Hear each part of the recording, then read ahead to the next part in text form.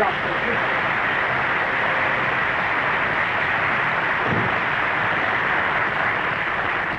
Dr. Gitterman, how do you do? I'm Lucy Carmichael. Yes. Thelma tells me we've got a little problem. By next week, she wants me to get some power into that little tiny voice of yours. Oh, well, I don't know that I have such a little tiny voice. Oh, would you mind giving me a sample?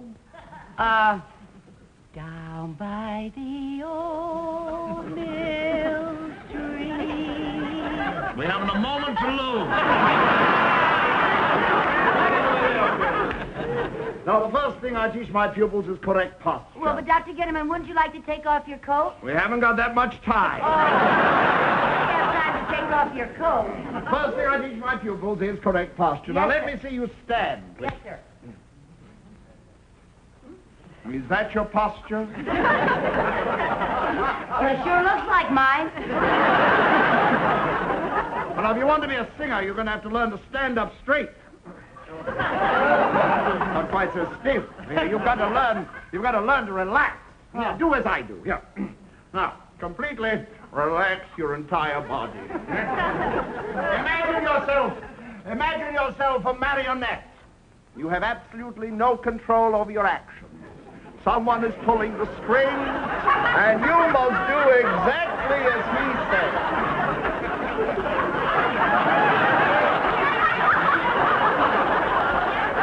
Mrs. Carmichael, what are you doing? I think there's a new man on the string.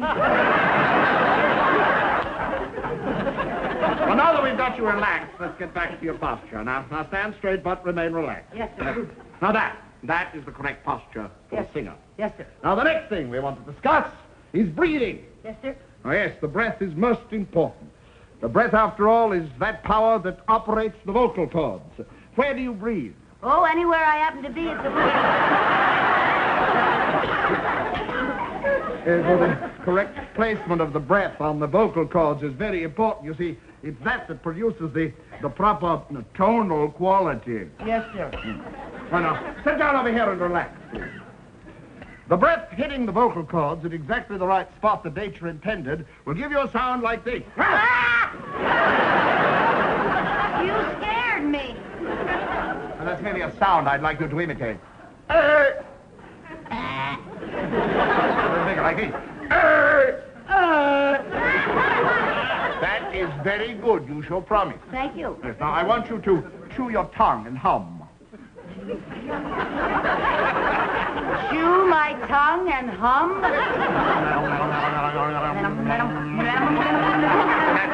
That loosens the vocal cord. Now, at the same time, I want you to think of your voice as an umbrella that closes and opens like this. Now, continue to chew your tongue and hum.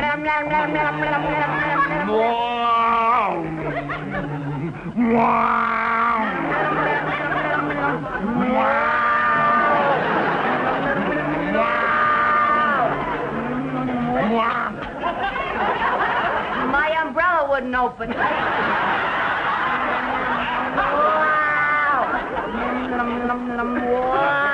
We'll try the vowels now.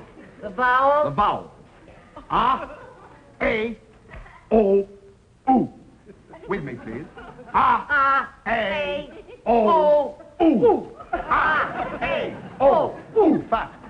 A, O, U. A, O, U. A, O, U. A, O, U.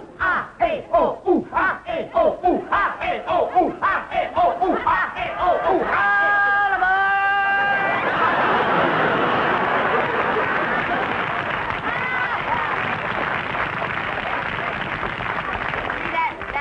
Like a train pulling out of the station. You know that sound? I know. Now, I'd like you to try another one. Ooga! Ooga! With me. Ooga! Ooga! Ooga! Ooga! Vowel. A, ooga. A, ooga. O, ooga. O, ooga. Oh, ooga! Ooga! Ooga! Ooga! Ooga! No! I'm not doing it right at all, Mrs. Carmichael. You're not using your glasses. I didn't even know I had one. I'm sorry. Perhaps I've been going along a little too rapidly for you. You sure am. Let's try something else. Now, All right. Now, to breathe correctly, you must use the suction power of your lungs. Yes, sir. Now, I will tell you what I want you to do. I want you to take a deep breath and hold it. Now, take a very deep breath. Yes, sir. Hold it. Deep breath and hold it. Oh, Hi. Oh, hi, Dr. Gitterman. hello, Selma. How are you? Fine, thanks. I'd like to meet the other members. Maybe in Bagley. This is Dorothy Boyer.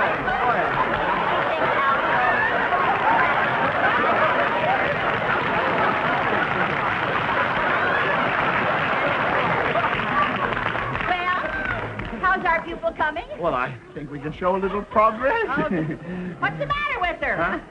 Oh, I forgot, Mrs. Carmichael.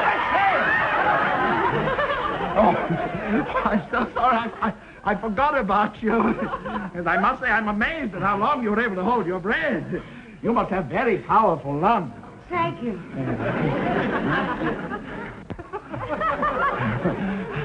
All right, we'll do that.